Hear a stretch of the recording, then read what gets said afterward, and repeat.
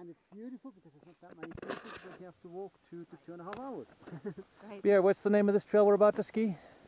This is a white hare. White Hare. And this is quite a view. What are we looking at over there? My camera's aiming over. This is first on the right is the Jucken, then on the left side is the given name for the World Cup, Lauberhorn, the mountain. And the World Cup starts from right over there. Yeah, you go to Knurren then, goes on.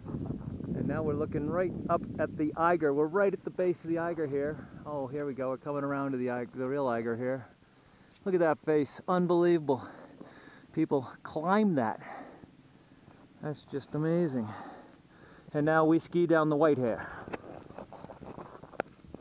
And Grindelwald in the distance. That's Ringen on the other side again. ah, Exactly, yep. amazing. Actually looking at the skiing area right on the other side. Okay. Ah, there's Hasletown. Now we can see it. Yeah, we just have a view over here.